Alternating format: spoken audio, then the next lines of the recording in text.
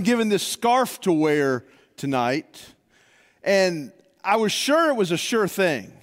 And I'll tell you where it all went wrong. When I heard Randy over there was cheering for Alabama, he jinxed my team. He did that on purpose, by the way. He jinxed my team. Players started going down hurt, and all of a sudden we're losing. So drink it in and enjoy it.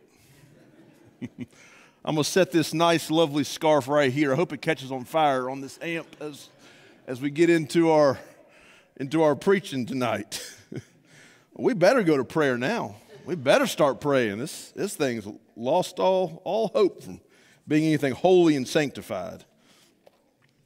We do want to keep Ron George in our prayers. He had an episode. I know he's got a last name, Alexander, Ron George Alexander. And he had an episode last night, again, with his sugar, and just there's some things that Carolyn had texted me in that situation that just keep on giving him problems. So do pray for the Alexanders. Do keep him in your prayers. It is good to see Linda tonight. As you know, she had the injection, so we just want to continue to remember her in our prayers and just continue to pray for her to feel better. And just want to keep everybody on this prayer list in our prayers and to pray for them. And at this time, if you have a prayer request or if you have a praise, please raise your hand and one of the microphones will come to you, and we want to hear your request and we want to bear your burden or enjoy your praise with you. Pray for Emily tonight. She's got a little touch of pneumonia. She's in the hospital. They're kind of watching her oxygen. She's expecting, so they're doing that because of the baby. And also continue to remember Diane's dad. He's still in the hospital. Most definitely. Anybody else, prayer request, praise, something you want to mention tonight? Donna, I believe, has one there. Remember Haley Carr? That's Alice's daughter, her fiance. They found him dead, and so just remember that family. Okay. We're going to go to Marcy in just a second, but I actually have a praise as well, and I know many of you have probably already seen it. But the teenage girl that had gone missing or had ran away, she's been found, and so that's a great praise and great blessing that she wasn't harmed and that she was found. Marcy, you can go ahead. Please keep in mind, a week from today, Sandra has a 6-month CAT scan, and just keep her in your prayers that everything goes well. All right. Anybody else? Prayer request, praise tonight? Terry has one. Unspoken. If you have an unspoken, please lift your hand tonight. All right. Anybody else have something they want to mention? Oscar, will you lead us in a word of prayer tonight, please?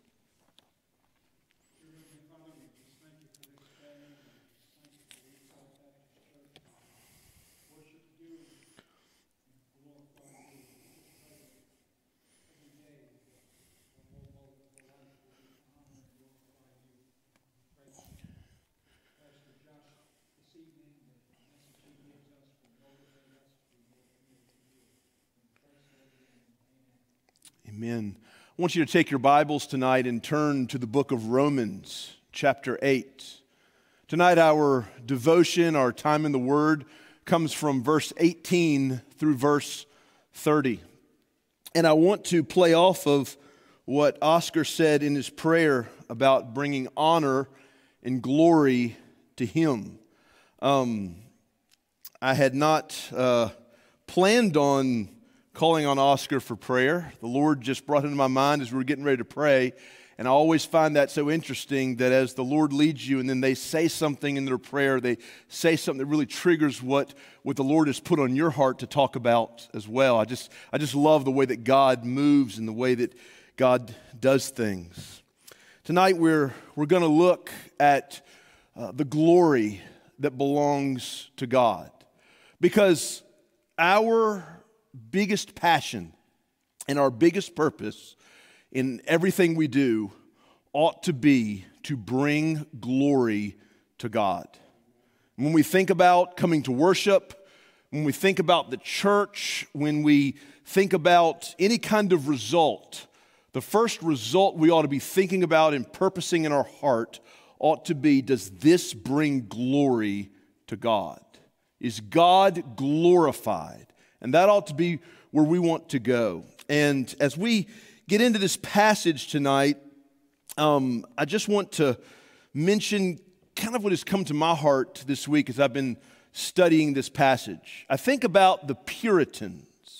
And I think about how they were such a fierce group for the Scriptures, for holiness, for the glory of God, that they were known to sew Scripture passages on their clothes. They were known to write Scripture passages above their mirrors. They were known all through their house. They would have the Scriptures. They would have the Word of God there because they wanted to be saturated with the Word of God. There was nothing in their lives that meant more to them than exalting Jesus, honoring God, bringing glory to His name, and they wanted to surround themselves with the Word of the Lord. And something you need to know about the Puritans is they suffered greatly.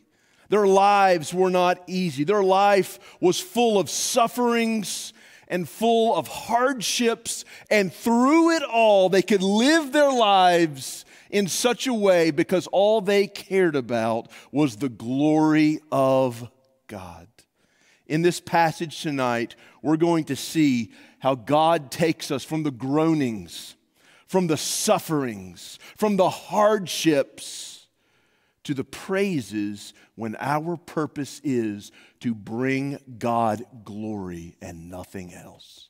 I want you to join me in Romans 8 as we look at verse 18 through 30. Keep in mind the context is that the Apostle Paul has been expounding here on salvation by faith alone, in grace alone, in Christ alone, and how the glory that we will receive ultimately can't be compared with the sufferings that we face in this life. So look with me at verse 18 to verse 30. There's so much in this passage. For I consider that the sufferings of this present time are not worth comparing with the glory that is going to be revealed to us. For the creation eagerly waits with anticipation for God's sons to be revealed. For the creation was subjected to futility, not willingly, but because of Him who subjected it, in the hope that the creation itself will also be set free from the bondage to decay into the glorious freedom of God's children. For we know that the whole creation has been groaning together with labor pains until now. Not only that, but we ourselves who have the Spirit as the first fruits, we also groan within ourselves, eagerly waiting for adoption, the redemption of our bodies. Now in this hope we were saved, but hope that is seen is not hope, because who hopes for what he sees? Now if we hope for what we do not see, we eagerly wait for it with patience. Note this, in the same way, the Spirit also helps us in our weakness, because we do not know what to pray as we should. But the Spirit Himself intercedes for us with inexpressible groanings. And He who searches our hearts knows the mind of the Spirit, because He intercedes for the saints according to the will of God. We know that all things work together for the good of those who love God, who are called according to His purpose. For those He foreknew, he also predestined to be conformed to the image of his Son, so that he would be the firstborn among many brothers and sisters. And those he predestined, he also called. And those he called, he also justified. And those he justified, he also glorified. When we look at a mountain of Scripture like this, when we look at a passage this heavy, this deep, full of application, we must consider it as Paul breaks down his case. He has been speaking within Romans to a people that needed to hear and needed to understand the true gospel of Jesus Christ. Paul had an advantage. He is talking to Jews. And the advantage is that he has been a Jew his whole life. The advantage is that he was a Pharisee among Pharisees from the tribe of Benjamin. The advantage is that as he writes this letter, he can anticipate when the gospel comes how a Jew would raise a question about the gospel. As Paul is writing this letter to his kinsmen, as he is writing this letter to the Jews, he knows where they would object, and he knows what the objection would be because he's been a Jew, he's been a Pharisee of Pharisees, he's from the tribe of Benjamin, he knows what he would have objected to, and he knows what the common Jew would have objected to. We can't really even get our arms around how in love Paul was with his own kinsmen.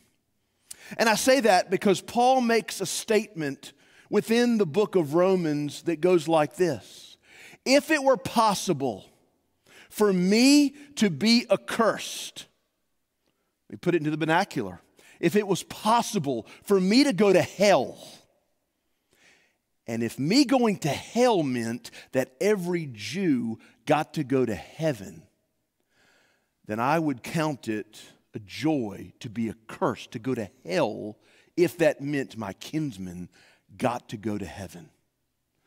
Paul was writing this letter with so much passion for the Jews to hear the true gospel and to be saved. Folks, as we pray tonight, we need to pray for that kind of passion for our own community. We need to pray that our heart breaks for liberty, that our heart breaks for Pickens County, that our heart breaks for this community and this area, because we tend to think because we're in the Bible Belt and there's so many churches around that you have to go to the big city or a foreign country to find the lost that are going to bust hell wide open. But the fact of the matter is they're right here in Pickens County. They're right here in Liberty. They're right here among us. We need our hearts broken for the gospel. Broken so much that we'll do whatever it takes to get out of the walls of this church and to share the gospel of Jesus Christ. If that means we have to get really uncomfortable and get our feet dirty and get our hands dirty, then we'll do that because of our love for our own kinsmen, as Paul loved the Jew, as Paul loved his own kinsmen. Now, I want to take you to verse 18 where we started. Look at what Paul says. Keep in mind that you are justified not by your works, not by who you are, not by who your parents are, not by living here in this county, but you are justified by what Christ has done for you. For I consider that the sufferings of this present time are not worth comparing with the glory that is going to be revealed to us. Now listen to me very carefully. To live is to suffer. And the Apostle Paul said to Timothy, the more godly you are, the more gospel-centered and gospel-oriented you are, the more you share Jesus with people, the more you love people, the more you are for the gospel, the more persecution you can expect, the more suffering that's going to come. Now, as I look upon this congregation tonight, I'm not going to even try to pretend to understand what personally you might be going through that's not public knowledge. You haven't called me, you haven't texted me, you haven't asked to meet with me, you haven't told me what you're suffering with. I don't know what that is. But I do want to tell you this, as you suffer, as I suffer, as we suffer as people, as we face hardships, as we face hard times, understand whatever suffering that is, it can't even begin to be compared to the glory that has yet to be revealed.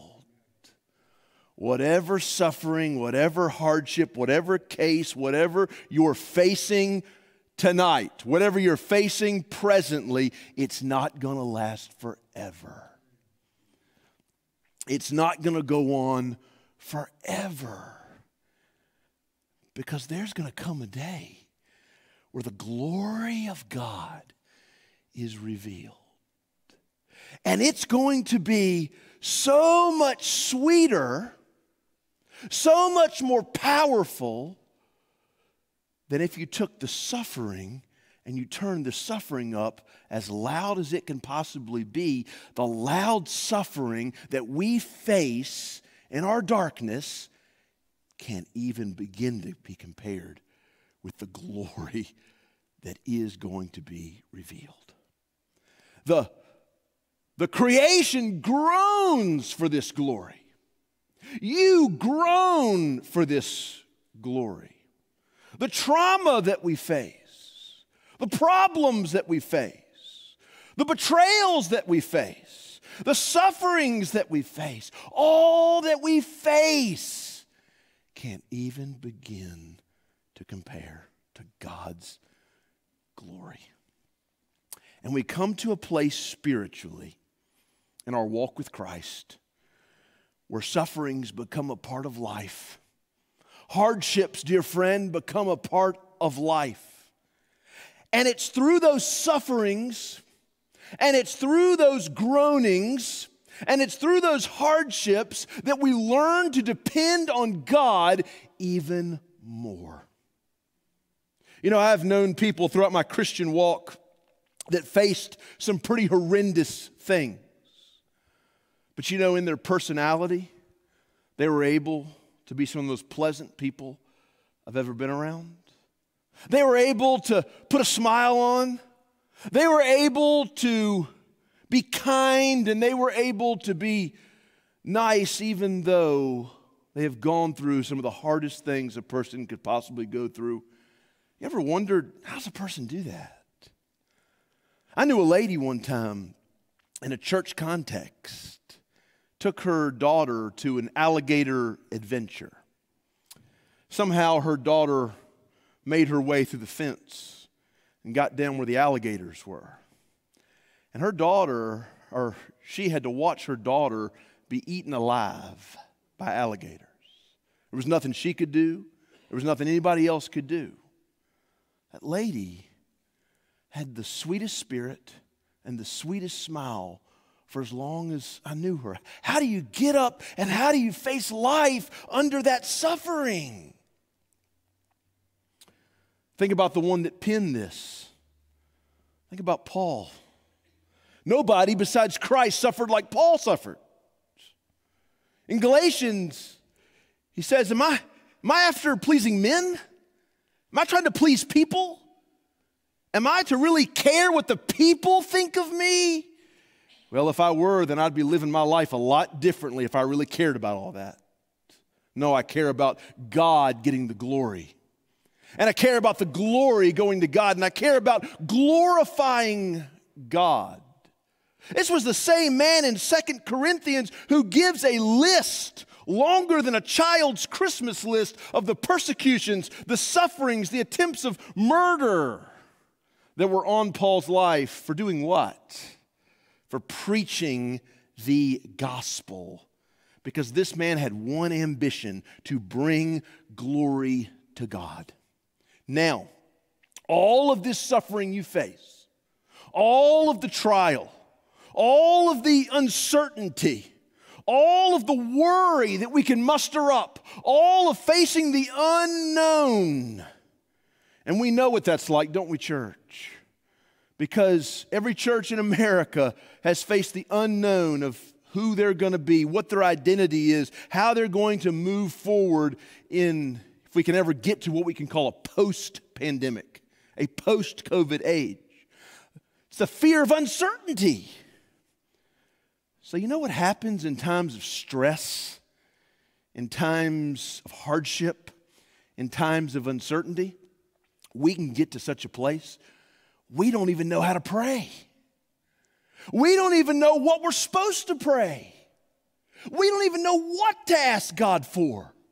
We don't even know how to ask God for what we don't know what to say. This is what Paul's getting at. Look at verse 26. Look at what happens. This is so remarkable. Look at what happens here. In the same way, the Spirit, the Holy Spirit of God, helps us with our weakness. Listen, when you are weak, He is strong. And I would rather be weak and depend on His strength than try to be strong and live void of His strength. Isn't that amazing? When we are weak, in our weakness, because we do not know what to pray for as we should. Now, we think we know what to pray. We attempt to pray. We try to pray in these kind of times, but Paul makes it clear. You don't know, I don't know what to pray as we should. But, aren't you glad about the but? The Spirit, the Holy Spirit of God Himself, intercedes for us with inexpressible groanings. Listen, God, the Spirit, is groaning on your behalf to God the Father. The Holy Spirit is taking all of your suffering. He's taken all of your anguish. He's taken all of your hurt. He's taking all that you suffer from and suffer with and face. And He is crying out a groan for you. Let me see if I can illustrate this tonight. How many parents, just raise your hand tonight if you're a parent tonight. I don't care how old your child is. Your child, let's say, is suffering with something heavy. Suffering with something that's really got him or her defeated. It's bad, folks. It's really bad. They don't know what to do. They don't know how they're going to go forward in life. As far as they're concerned, life is over. And as they are crying, and as they feel helpless, and as they are hurting, here you are, the parent, mom, dad, and you wrap your arms around that child. I don't care how old they are. You wrap your arms around that child, and you cry with them. You weep with them. Your tears are tears of agony for them because you can sense their pain. You've heard their story. You are hurting for them. You are groaning for your child who you love more than you ever thought or knew you could love anything. And God the Spirit, is doing the same thing in your life, friend. He is groaning. He is groaning these groanings of anguish, these groanings of sadness, these groanings of your suffering and your hurt on your behalf to God the Father. Isn't that amazing? Isn't that a wonderful, remarkable truth? Even when we feel we have nobody and we're in this alone and nobody cares, God does. The Spirit of the living God is is suffering with you, groaning with you, and he's groaning groanings to God the Father on your behalf. He is interceding for you. You can just get lost in that, can't you? Look at verse 27. And he who searches our hearts knows the mind of the Spirit, because he intercedes for the saints according to the will of God. He searches our hearts. He truly knows us. He knows our most intimate thoughts. He knows our darkest thoughts we don't want anybody else to know. He knows how we feel. He searches our heart. He groans for us. He prays for us with inexpressible groanings. And he does all that he does in your life according to the will of God. In the Gospel of John, Jesus said, I will pray the Father, and he will send you another comforter, another helper to help you. The Holy Spirit of God is in your life if you're a believer tonight. And he doesn't leave you. He doesn't forsake you no matter how hard and difficult the road gets. He is here to groan with you, to cry with you, to mourn with you. He goes on your behalf and he prays to God the Father on your behalf. Now, I think it's an amazing, awesome gift of God when another brother comes alongside me and wants to pray for me. I love that Sunday mornings before we have service, myself and the deacon body gather in my office, and we have prayer for the service. We pray for the service to be Christ-centered. We pray that God would take over. We pray that he would be glorified. That's a special time for a pastor to experience that and to have those men sometimes weeping as they pray. But, dear friends, one thing to have a brother, and that's awesome, that's great, that's wonderful. But the Holy Spirit of God, God himself, who knows you better than anyone can, who knows every hair that's numbered on your head, he is praying for you. He is interceding on your behalf. And isn't it amazing how Paul just goes in order? It's very organized here, because in verse 28, in reference to God's will, look at what he says. Look at what he says here. This has really tripped many up and confused people, but it doesn't have to be that way. We know that all things work together for the good to those who love God, who are the called according to his purpose. Listen, you're suffering. You're hurting. You don't know how you're going to face tomorrow. The Spirit intercedes for you and groans for you. And listen. Verse 28 again. Listen, we know this. We know that all things, everything works together for the good to those who love God, to those who are called according to his purpose. We see something and we say bad. We say, I'm suffering over here. I'm drowning over here. I'm dying over here. Things can't possibly get any worse. God says, listen, all things work together for the good, for those who love God, for those who are called according to God's purpose.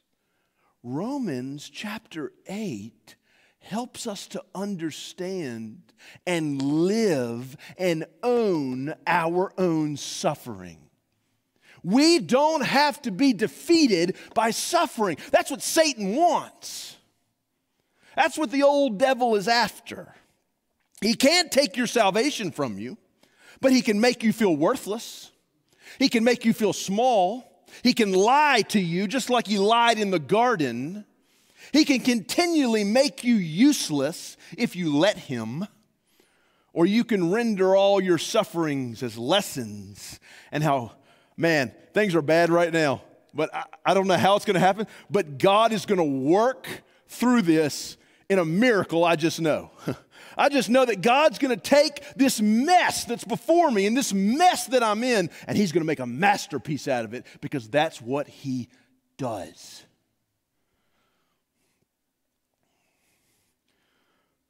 Bob Ross says, I'm going to put a little bit of sunshine right here. I'm going to put some trees here. I'm going to put some mountains here. I'm going to do this over here. God said, I already made those trees. I already made those mountains. I already made that sunshine. I'm for you. Who in the world can be against you? Bob Ross and his afro is great, but God is greater. He's the true maker, the true masterpiece. When you look at verse 29, look at what he says.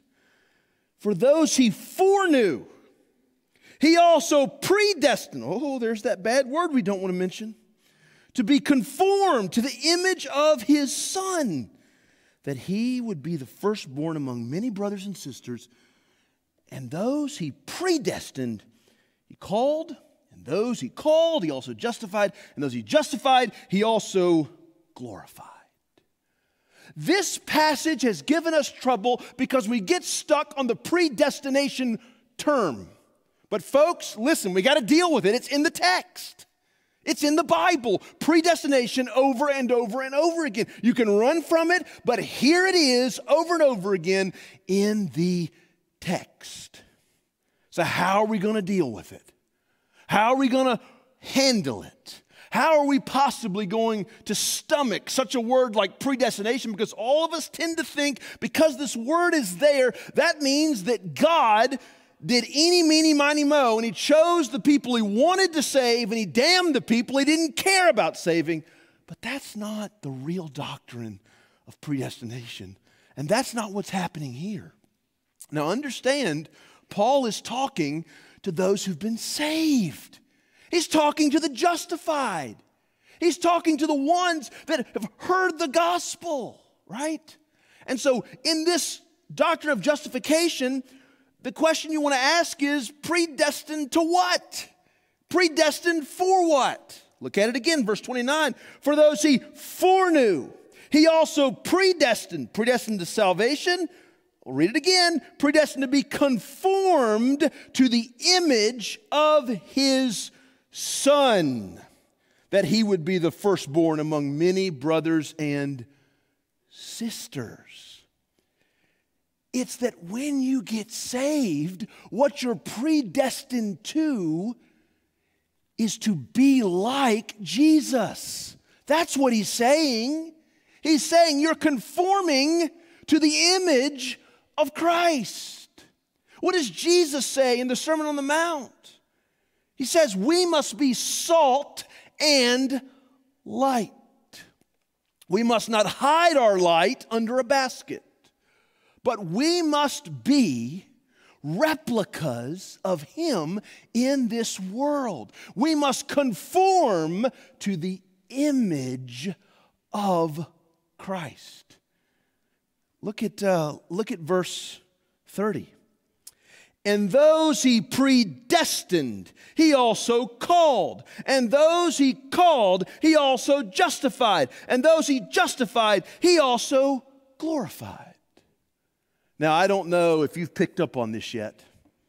I don't know if you've noticed this yet. And this is why we want to point things out like this, because as you read the Bible, I want you to start picking up on this as you read through whatever text you're going to read. You wake up in the morning, you've got your devotional book, you've got your open windows, you've got whatever you're using, and you're going to the Word of God. I want you to see this. Now, in verse 30, hopefully you picked up on repetition.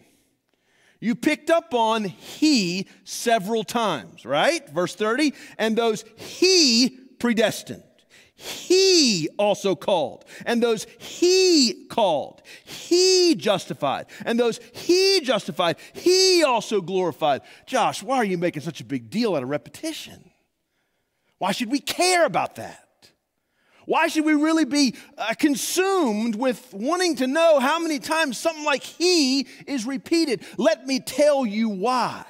Because the thing that people never talk about when they talk about predestination is this truth that has been brought out by all the He's that's mentioned in verse 30.